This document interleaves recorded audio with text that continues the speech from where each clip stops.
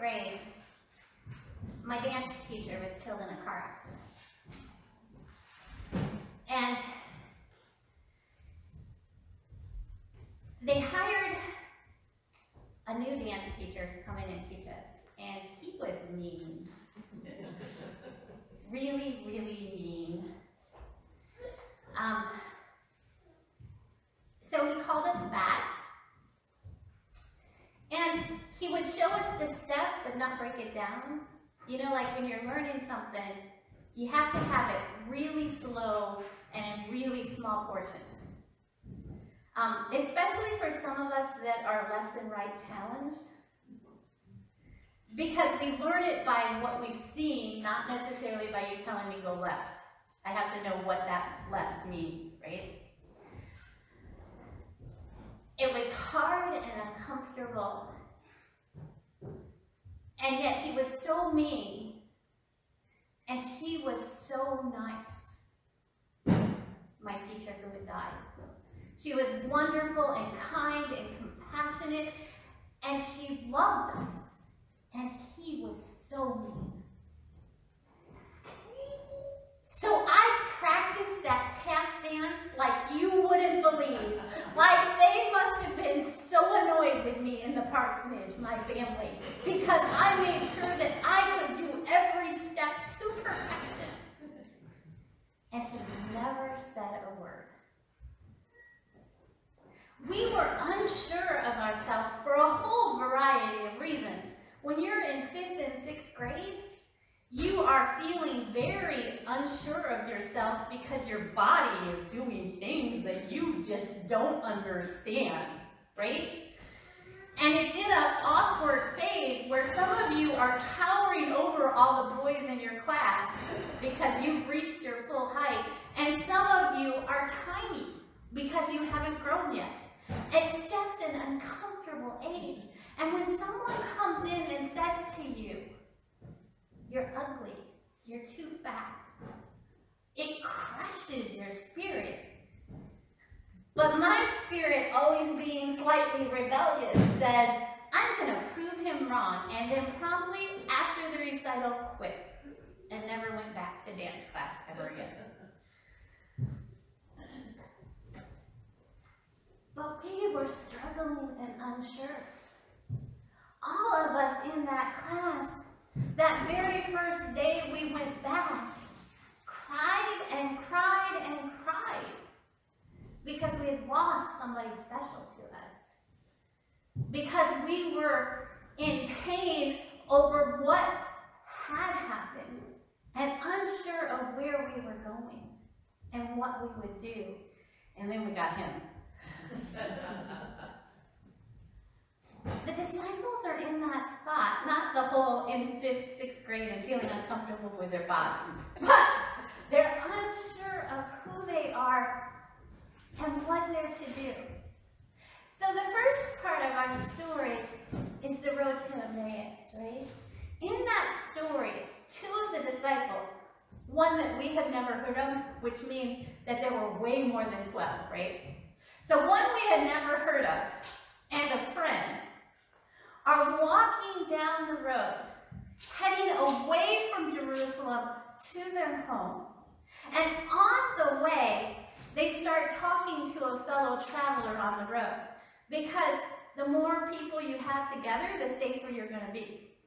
Whether it's from bandits that are out there, whether it's from soldiers who are unkind, whether it's from the fact that you may need a drink of water. Having another person there is a helpful means of getting to your destination. And while they're walking and this stranger is with them, they start talking about all the events that had happened. Everything that had occurred in Jerusalem and the death of Jesus. And the stranger starts talking to them about Scripture, starts talking to them about fulfilling the Scripture, about filling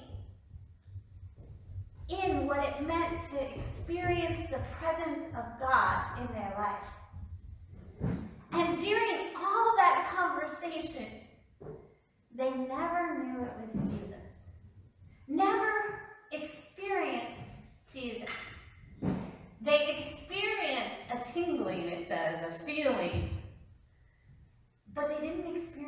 Jesus.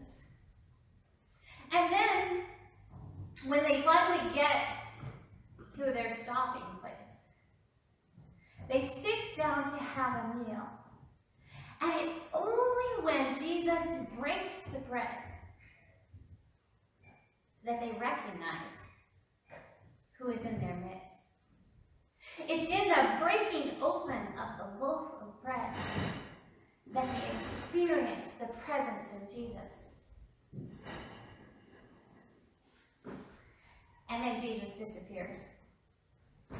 And they, because of this experience, where they had been fleeing danger, right, heading out of Jerusalem, turn around and head back. Back into Jerusalem, back to the locked room, behind the locked door. They're back in that locked room behind the locked door, and they're telling the disciples, the rest of the gathered there in that room, that Jesus was present with us, that the holy, the mystery of the world was in our midst, was talking to us about what happened. The holy was with us and ate with us. The holy was in our presence and shared a meal. And then Jesus appears. It doesn't matter that the door is locked. Jesus appears and says the words we heard last week, peace be with you. Jesus gives them that first step to make themselves sure, peace be with you. Peace be with you. And it says, they were filled with fear and doubts.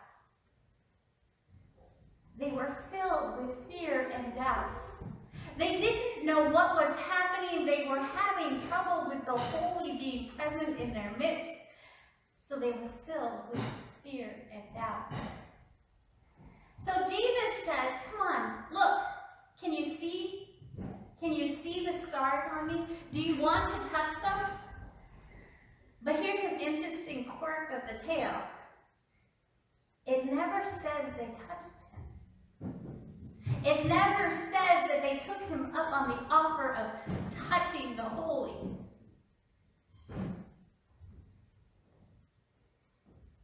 Instead, it says, while in their joy, they were disbelieving and wondering. While in their joy, they were disbelieving and wondering.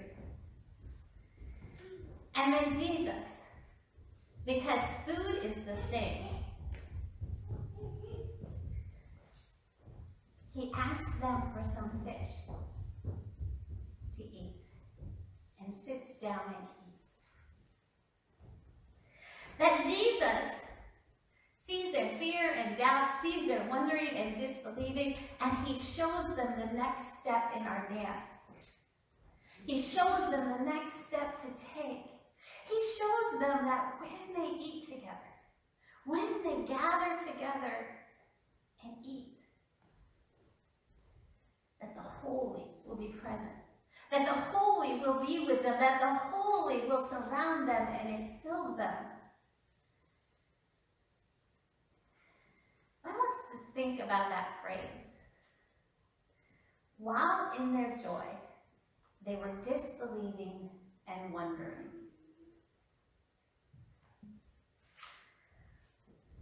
While in their joy, disbelief and wonder. We don't normally put all those together, right? We may put joy and wonder together because when you were exploring something new, when you were seeing the first steps of a child walking, because I know a lot of you have new great-grandbabies, when you see those first steps, you are filled with joy and wonder, right? But are you filled at the same time with disbelief? And that's why it's an interesting sentence, right? That they had joy, disbelief, and wonder. And I think that's an important part of our faith journey.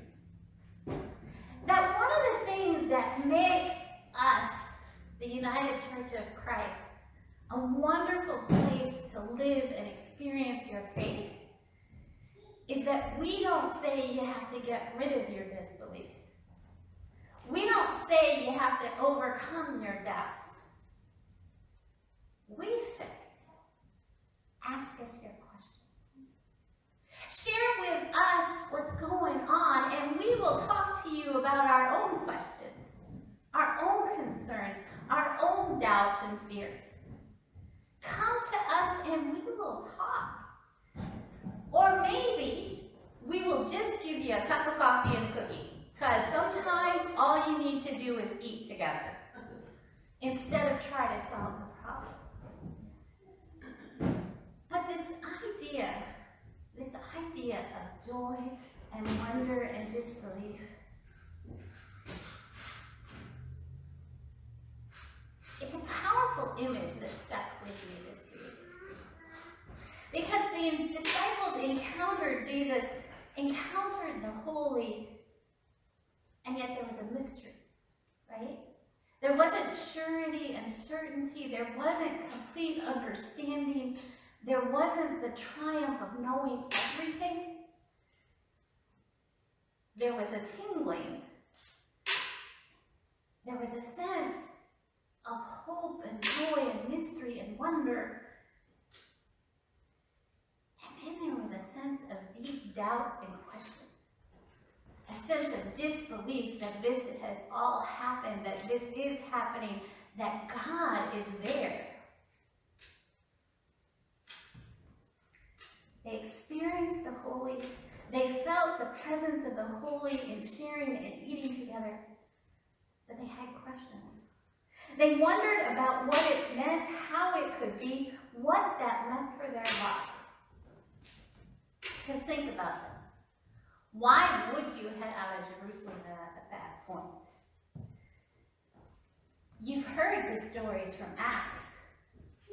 You saw what happened on Jesus' journey and went through Jerusalem. You saw that questioning the structures of power led to his execution and death by the stake. You saw that. And now you know that they are looking for you. That you know that you won't be safe. That if you continue on the path with the holy, the mystery, that all that is, all that could be, that you are putting yourself in danger.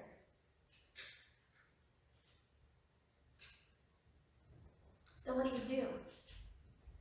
The disciples are locked in that room. But we know they don't stay there. In Luke, after Jesus leaves for the final time, the Spirit comes on them and they set out into the world to share the story of the good news of Jesus Christ. To share the story of a God that loves us so powerfully. A God that loves us and comes to us in the very ordinary things of life. In the healing of a wound, in the eating of bread, in the drinking of wine, in the sharing of a meal of fish. The Jesus that comes to us in the ordinary, everyday parts of our life, and in the places where we're hurting. They share that story. They share a love that asks you to cross boundaries, to cross ethnicities, to cross state rules. They share a love that encompasses everyone and everything. And we know what happens, right? If you read through Acts, they are arrested, they are jailed, they are executed.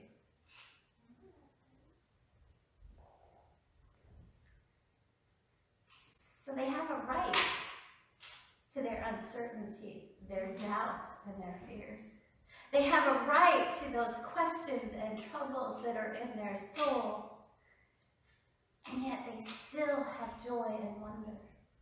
They still want to encounter the holy and show you how to encounter the holy. They want to share the hope and promises of a love that is beyond all. a love that takes you outside of yourself.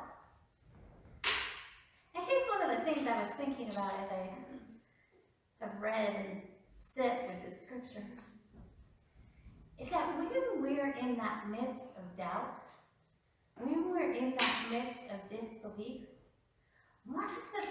one of the powerful things that helps us to experience joy and wonder is to share a meal, to share food with another, to cook for those who are closest to you, to pack bags that will feed kids, to hand out boxes of food to people who need them. Those acts of compassion and love help us draw us closer, help us to realize that we don't have to be stuck in our doubts and disbelief. We don't have to be stuck in our rebellion. We can experience the joy and wonder